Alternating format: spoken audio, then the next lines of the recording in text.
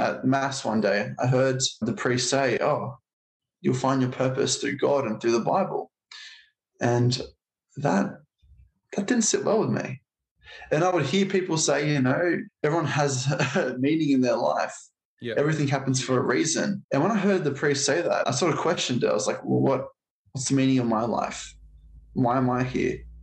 So sort of trying to seek connection within myself that I felt like I, didn't really have. And it's a hard question to answer. But especially when you're 12. Oh, definitely. It's harder questions to answer as you grow older. So, coming at it at the inception of adolescence, from 12 years old, dealing with these existential questions about who am I, what am I doing here, what's my purpose? And then you have someone telling you, well, your purpose is to be found within a particular framework of belief, and you're trying to grapple with that as well. It makes perfect sense that you'd find it pretty difficult to wrap your head around as a 12-year-old. I mean, I didn't even try to grapple what he said. I just sort of just brushed it off because I was like, that's bullshit. Me being a curious kid, like I always ask questions and I was like, all right, well, okay, if I was dead, would anything actually change? Like if I wasn't here, would anything be different around here? Do I actually add any value to others? If purpose is about contributing, do I actually play a role in society? I had my answer then. Being 12 years old, I had no job. Felt like I was taking up space because I lived at home with my parents and didn't really contribute. And so that meant, well, if I was gone and dead, nothing would actually be different or change. There'd be more space for someone else who had more meaning and purpose in their life.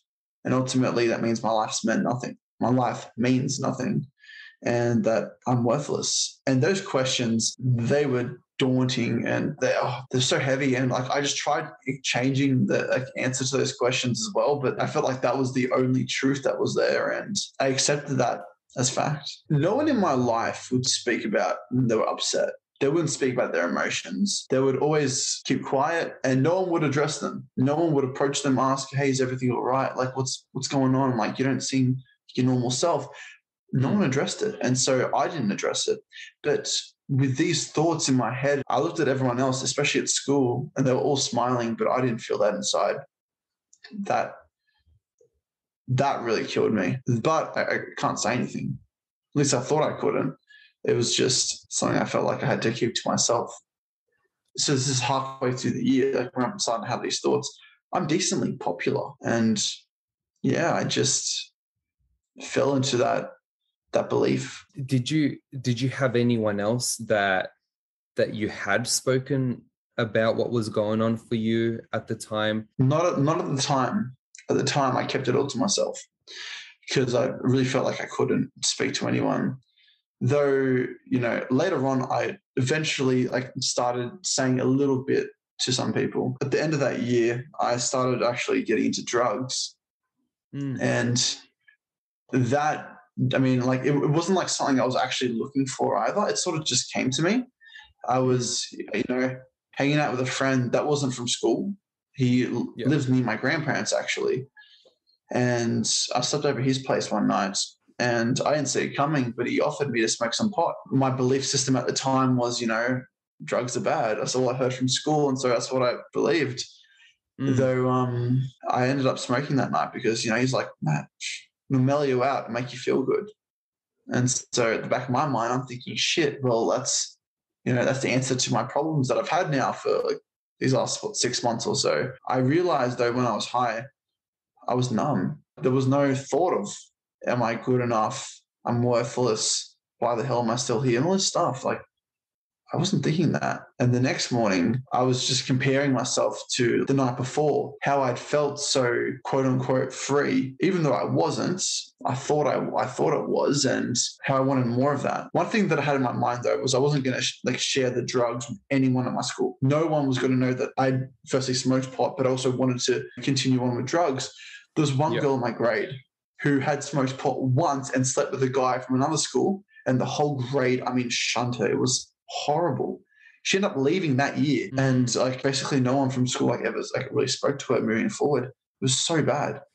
Yeah, so you've got that negative reinforcement there, that if I bring this forward and people know that I'm smoking, then then this is what's happened to this person. What the hell is going to happen to me? Does that sound similar to? Yeah, that's exactly what's going on in my mind. And my family, I mean, my dad always told me, if you ever touch drugs, I'll kill you. You're kicked out of the house, all that stuff. Yeah.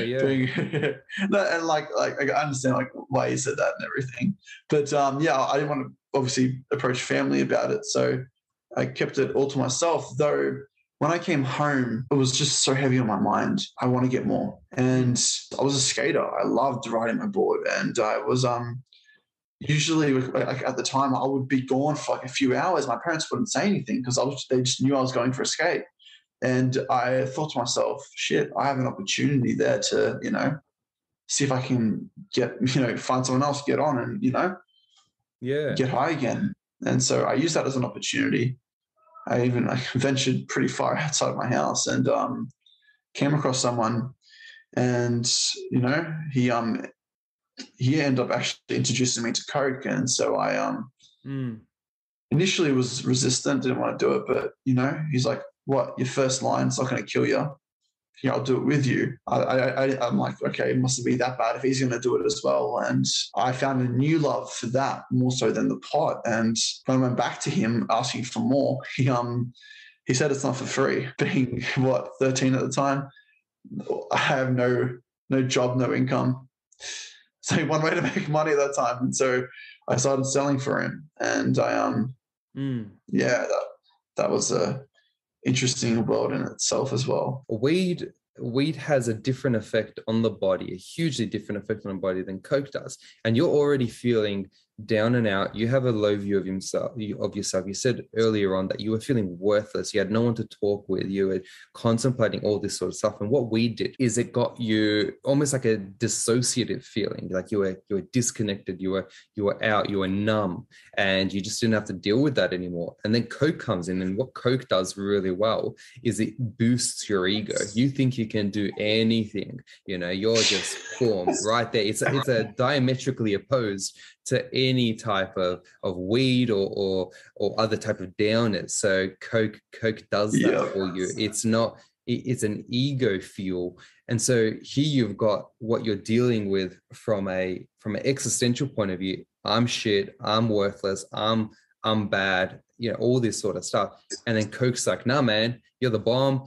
You can do whatever you want. And you're like, oh, I want that. All right. So how do I move forward to get that? I'm going to do anything it takes to get my hands on that sort of stuff again. And here you are selling for this guy. It just seemed like a no-brainer, right? Like I'm seriously upset with myself. Yet I have a fix. I can get the fix, but I need to, work for it. And man, you talk about, coke being an ego boost. Man, me and that and skating, I used to fly. So, I started selling all that stuff. And anyways, 4 months into the whole drugs and all that jazz, I met a girl at school who became my girlfriend. And this was something different because, being a dealer, how I made my money most of the time was through, parties and stuff. The guy who I was working for, he would just bring me to parties and I would, sell there, and it became easy. And the girls I'd meet there, it wasn't, how I say it, like meaningful. Then I met this girl. It really felt like something special. I didn't want to tell her about anything. Like still I've had the same beliefs, right? I don't want to open up about how I'm feeling. If I told her about the drugs, surely she'd leave me. She was the most innocent girl. And 4 months later, we both ended up at a party. This was the first time that I'd smoked weed with some of my mates at school. She knew I was high and she messaged me the next day. She said, yeah, Matt, why were you smoking pot? Then met up with her at school and I just told everything to her.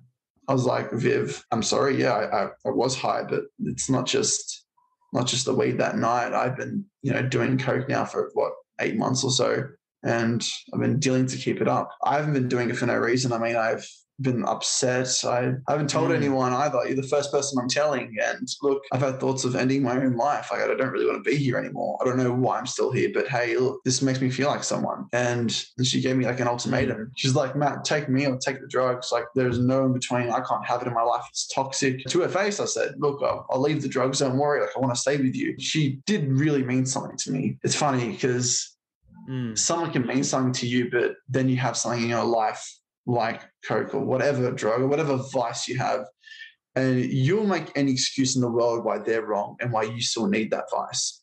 Because, yeah, it's in my head after that. I was just like fuming. I was so angry, you know. At the time, someone's giving you an ultimatum of you either choose me or you choose the drugs, but the drugs is another person to you. Almost, it almost feels like this is basically, it's a relationship that I'm engaged in, and this relationship is giving me such a boost. This relationship is giving me something that I can't get when I'm sober. And so it's like you're presented with two people. It's like, choose me or choose her, and then you choose the person that you know is real, who in this case was your girlfriend at the time.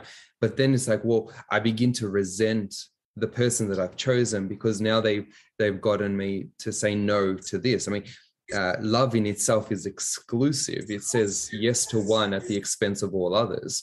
And that's the important bit that you're trying to negotiate. And you're what, 14 at the time, 13, 14? About to turn 14, like almost. But yeah, it was 13 still. Well, presented with this as a 13-year-old, it's a big deal. And you're raging through trying to make sense, and the emotional experiences at that age are supercharged compared to when the brain tends to mature up in the mid to late 20s.